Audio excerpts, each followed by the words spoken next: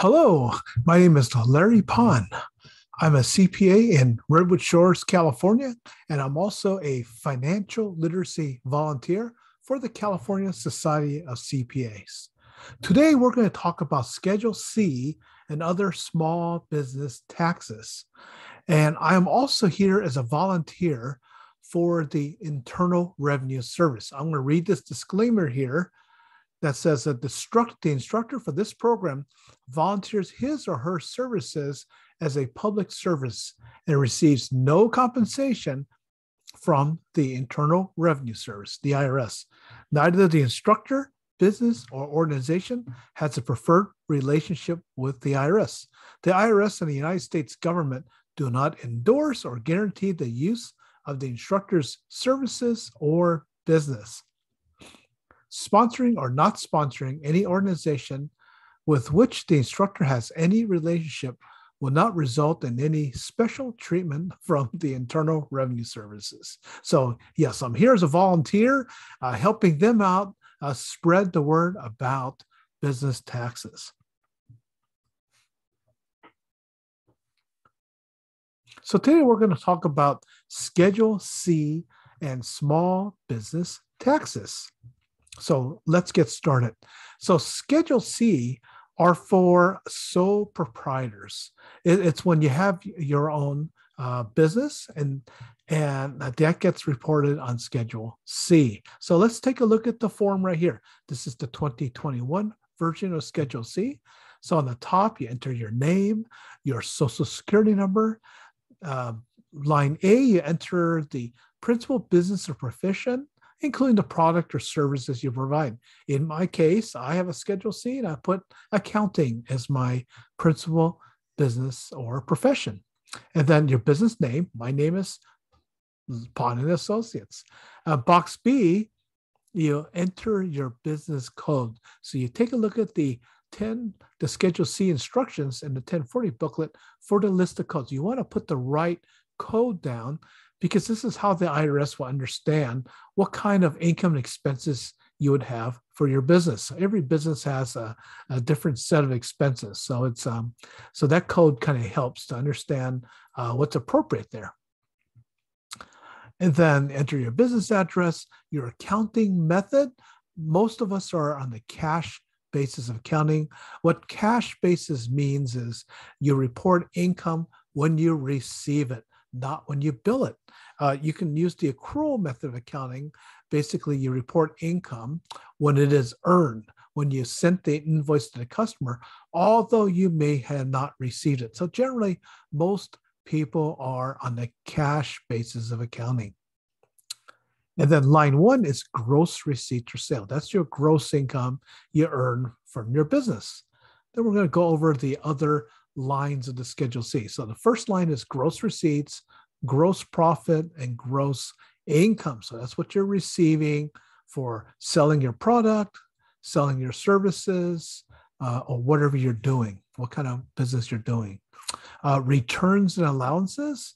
And so those are like refunds or if a client pays early, you give them an allowance and those sorts of things.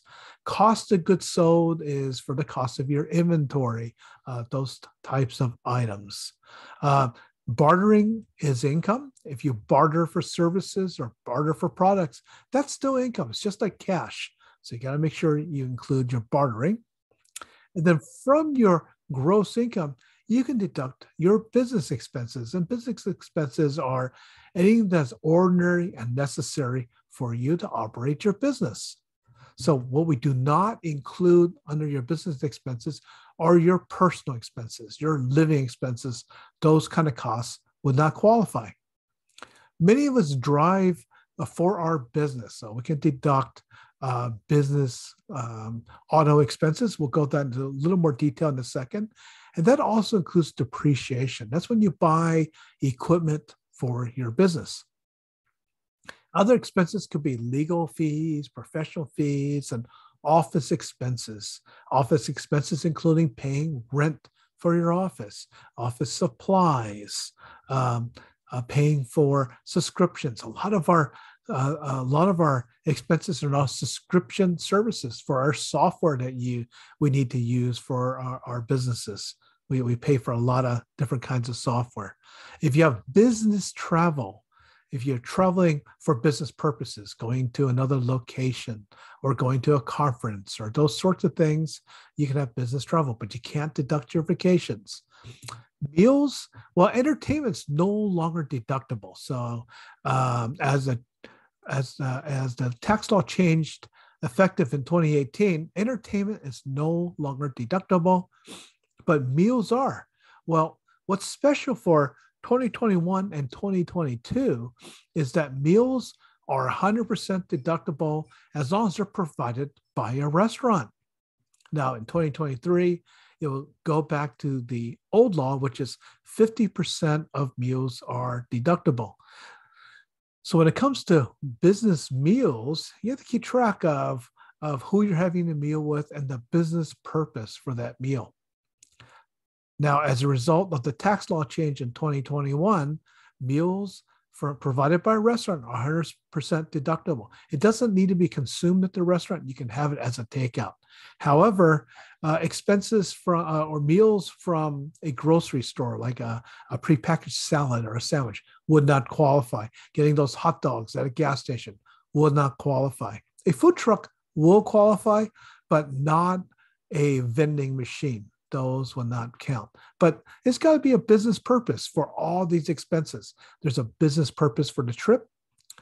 And keep good records on that. Business purpose for the meal. It's not just having lunch. We have lunch all the time, but there might not be a business purpose for it. It could be just a personal lunch. Business supplies. You might need supplies for your business. For tax returns, we use a lot of paper. So that's a big supply expense. We pay for software, all kinds of software, cloud software to store information on the cloud, our tax software, and a lot of specialty software that we use to make calculations. So for a lot of businesses, they have to license their software. So those are deductible. And then after subtracting your business expenses, you have your net profit or loss, and that's what we pay taxes on. So we start with gross receipts, returns, allowances, cost of goods sold. How do you figure cost of goods sold? Well, not every business is going to have a cost of goods sold. If you're in a service business, you probably wouldn't have any cost of goods sold. I don't have any cost of goods sold because I'm not selling any inventory. But the cost of goods sold is computed as the cost of beginning inventory plus purchases minus personal items, minus the value of the ending inventory, your ending inventory. So that's why keeping track of your inventory is very important. And then there are services you can hire to help you compute your inventory. That's how you calculate the cost of goods sold. And there's a lot of different ways of doing it. In terms of income, always don't forget about bartering income. There's always a question when the IRS audits your tax return. So an audit doesn't mean you did anything wrong. It's just that you might have been picked for them to double check to make sure it's correct, or numbers don't always look right on your tax return. That could trigger an audit. But you can go to the IRS website, irs.gov, and in the search box, type bartering tax centers. Got a whole web page about that. And then there's IRS publication 525, taxable and non-taxable income, for more about bartering information. All right, let's talk about car and truck expenses. Well, before the pandemic, a lot of us had quite a bit of car and truck expenses because we drove around a lot to see our clients, to see our customers, to meet with colleagues, to have business meetings, either a conference, continuing education, or for whatever purpose. To get more details, look at IRS publication 535. You can download that publication and have a lot more details. But when it comes to car and truck expenses, the deductible amount is your business use. So it's important to keep track of your mileage. And, it's always a good idea to get your car serviced at the beginning of the year and at the end of the year, because by doing that, you have a record of what your odometer reading is. And that's always pretty helpful. So you know how many miles you drove for the year. And then you have on your calendar keeping track of your mileage for business purposes. Maybe you went to Sacramento for a business meeting, or San Francisco, whatever. So from your office to the business location is deductible mileage. However, commuting expenses are not deductible. It doesn't matter if you're an independent contractor or have your own business, because if you work in an office, that's commuting mileage. You can't deduct your commuting mileage. And that's a common mistake people make. They think that because they're self-employed, they can deduct all their mileage. And that's not true. Now, there's a couple ways of calculating your car and truck expenses.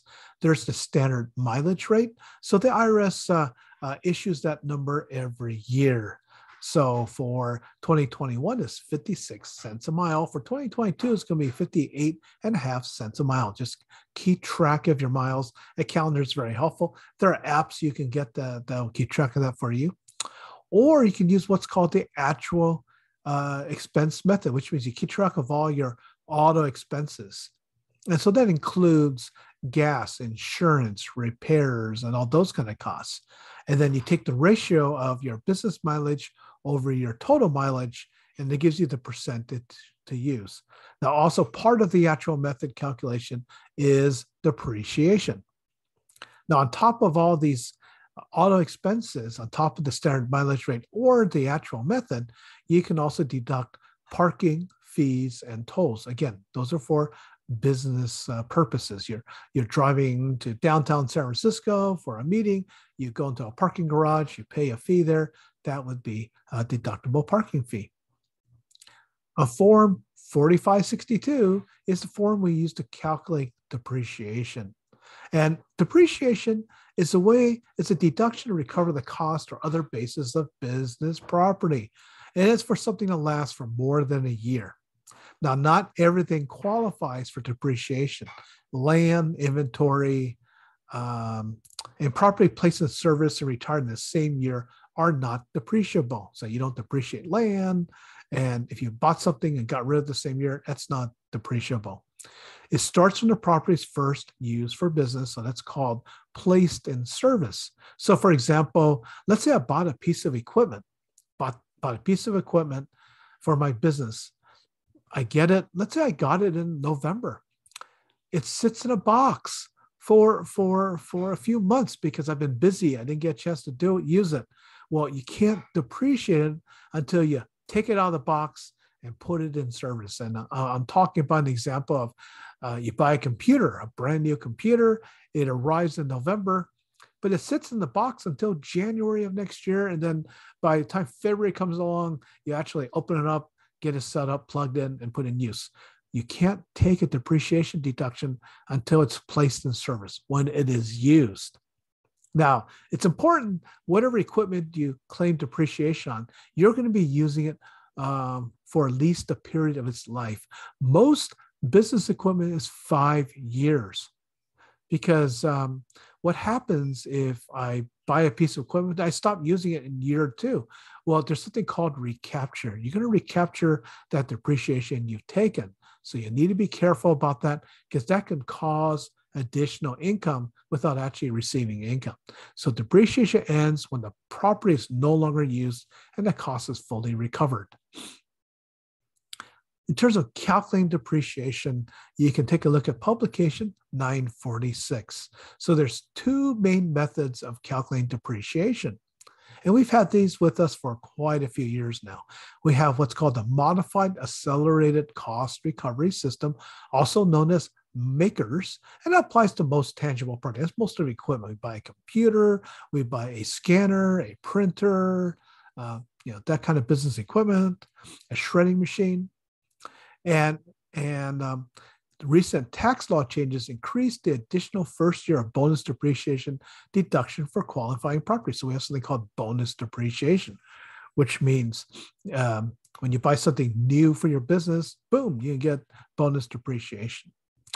Or you can take what's called a Section 179 deduction, which means you write it off all at once. So you elect to recover the cost of certain property in the year it's placed in service.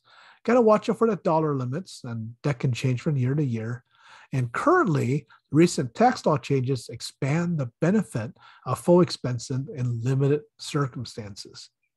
Well, we're here in California, so you got to watch out for the California version of the tax law when it comes to depreciation. It's not the same as the federal, so that's what can cause what's called Fed-Cal difference in the taxable income of a business.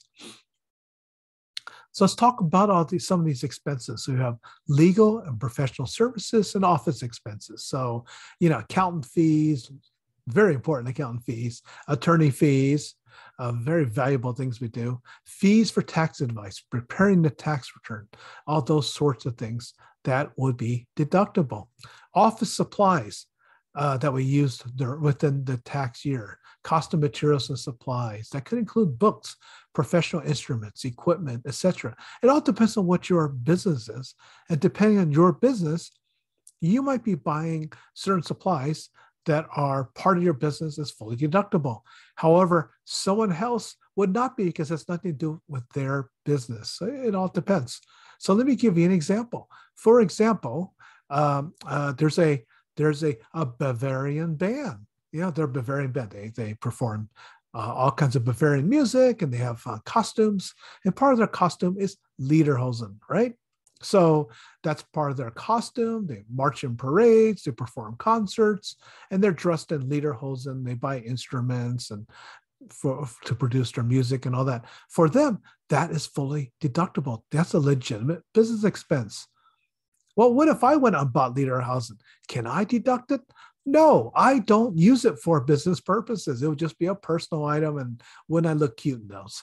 So anyway, it really depends on the business and if that expense is ordinary and necessary for them. So it all depends on what it's for. Travel. So when it comes to travel, we got to be careful about this because you cannot deduct your vacations. That's personal. But lodging and business and transportation for overnight travel for business away from your tax home. So if your tax home is here in Redwood City, California, but I gotta go to Sacramento for a meeting, it's a long drive. So I'm gonna stay there overnight. I'm doing some meetings there for business reasons. That's okay. I can deduct those travel costs. Meals. Meals are for when you're traveling for a business, you're out of town, that's okay.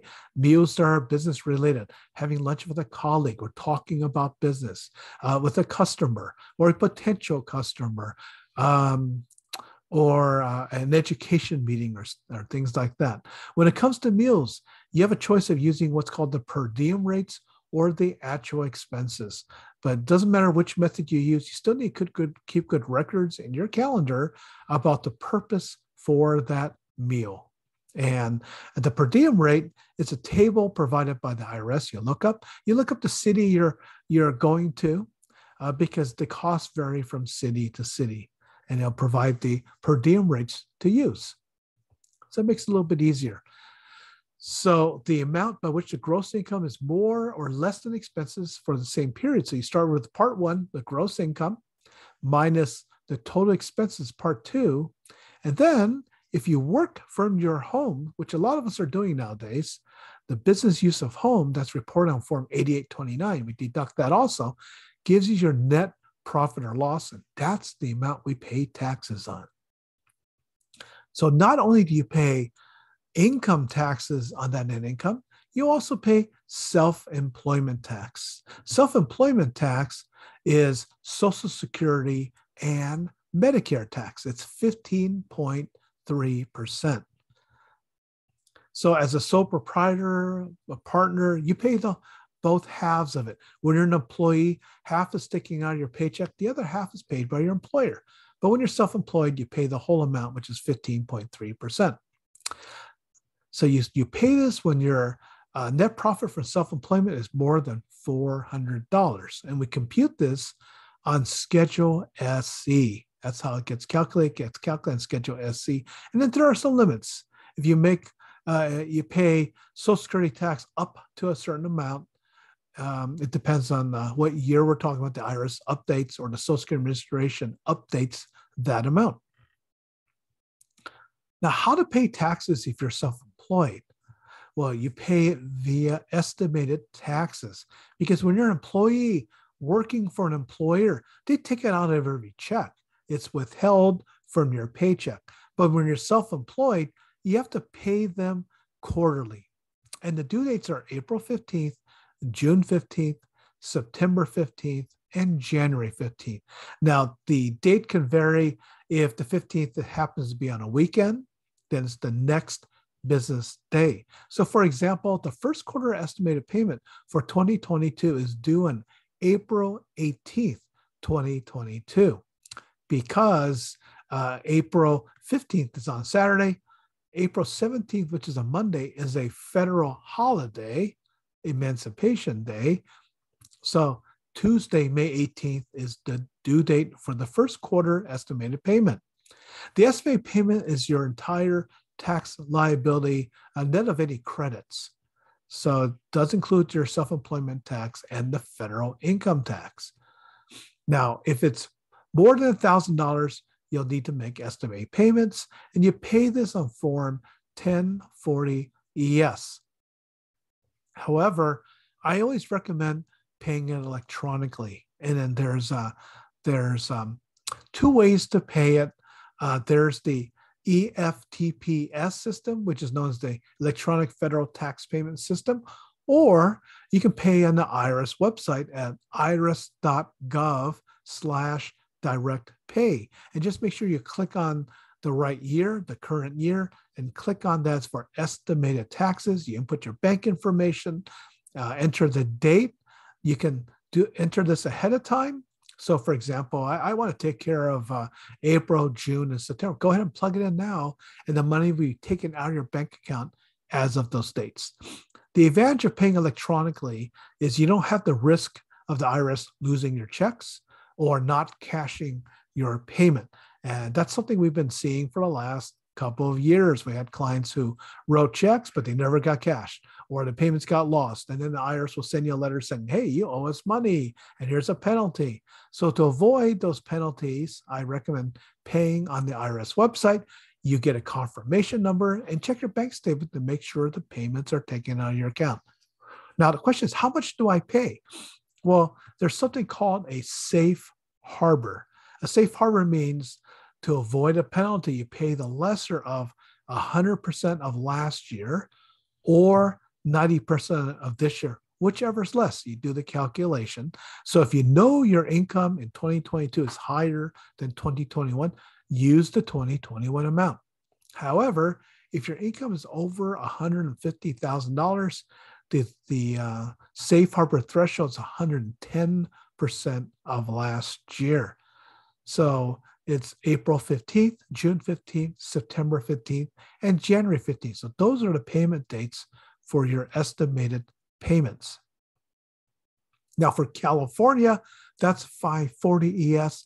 California is a little bit different. It's 30% in the first quarter, 40% in the second quarter, no payment in the third quarter, and then 30% in the fourth quarter. So California also has the same type of safe harbor thresholds, except for one exception. If you make over $1 million, you can't use the prior year threshold. You have to pay at least 90% of the current year. So there's some more points to remember here. So if you're in business less than the full year, well, you only deduct the expenses for the time that you're using your home for business. So we're talking about the home office here. So if you work from home and you have an exclusive place for your home office, you can do that. Now, just a reminder with the home office that the home office deduction cannot create a loss. So if you're using the actual method, if there's a loss, it gets carried over to future years. If you're using the simplified method, then it'll just be zero. Now, there's some special rules to consider if you use a home office, but it's sold at a profit. So there's some special rules you need to consider. You must keep detailed records to calculate the business use of the home. Take a look at IRS publication 587 to get more information about this. So when calculating the home office deduction, you have a choice of two methods. The actual expense method, which would mean calculating your mortgage, property tax, insurance, utilities, and other expenses of maintaining the home, and also depreciation. Now, it's based upon the square footage of the room that you're using for the office and the entire house. So it's a ratio of that. But you can use the simplified method. The simplified method doesn't require you to maintain all those expenses, but you can still claim the deduction. It simplifies the calculation and record keeping. My recommendation, always have a floor plan of your house. You can either have the floor plan from the realtor or a floor plan from the architect who designed your house, or if you're renting a property, you can get the floor plan from the landlord. Or if it's your home, you can get the floor plan from the appraiser. They would have a floor plan there. So it doesn't matter if you're using the actual method or the simplified method. Now, the simplified method, it's kind of like the simplified mileage rate for the auto expenses. Well, for home office, it's $5 a square foot. The maximum is 300 square feet. So if your actual home office is less than 300 square feet, then this works.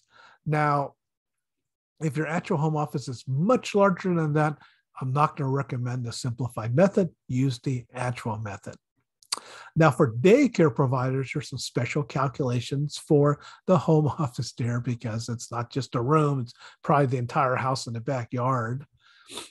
Now, there's an allocation between the home office calculation and Schedule A. So Schedule A is where you deduct the property taxes and the mortgage deduction. So with the simplified method, there's no home depreciation or recapture when you sell your house. If you sell your house using the actual method, you'll have to recapture the depreciation you've taken. So you gotta look out for that.